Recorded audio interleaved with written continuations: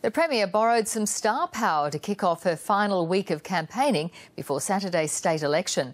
The former Prime Minister John Howard hit the hustings with Gladys Berejiklian as the coalition ramped up its attacks on Labor's preference deal with the shooters. But the attack on Labor has also seen the government accused of political opportunism and rank hypocrisy. More from state political reporter Sarah Geraghty. In the old heartland of Howard's battlers, it seems the former Prime Minister's still a hit. John Howard joined the Premier to press the flesh in Penrith, where Minister Stuart Ayres will be fighting to hold on to his seat on Saturday. Stuart, your hard-working local member, Stuart Ayres.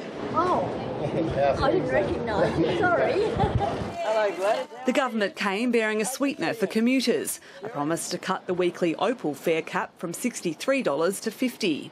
But a day after starring in Liberal Party ads attacking Labor's preference deal with the shooters, John Howard was still pushing the message. Now, I'm just saying that if Labor were to win with the help of the shooters would demand a relaxation of our gun laws. Now, that's in their platform. There's nothing inflammatory about that. Michael Daly vehemently denies it. I'm telling you, if you want a change in the gun laws, don't talk to Michael Daly, talk to the hand, because you won't be getting it. Mr Howard's involvement has the shooters seeing red and accusing the Liberals of crass opportunism after the Christchurch massacre. This coming from a Premier whose party has made an art form out of dog whistling to racist white supremacists, especially the most skilled artist of them all, John Howard. The ads featuring John Howard were meant to be rolled out on Friday, but in the wake of the Christchurch shootings, the Liberal Party held off for 2 days before putting them out last night. Today, the Premier denies her party is trying to politically exploit the attacks. Our position on this matter has been clear for years.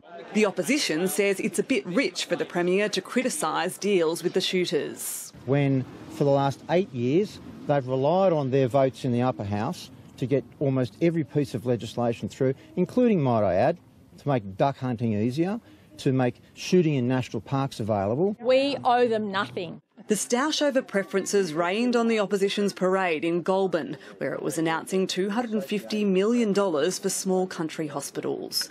But the fact Michael Daly spent one of the last days of the campaign there shows Labor thinks it has a chance of snatching the seat on Saturday. Sarah Geraghty, ABC News.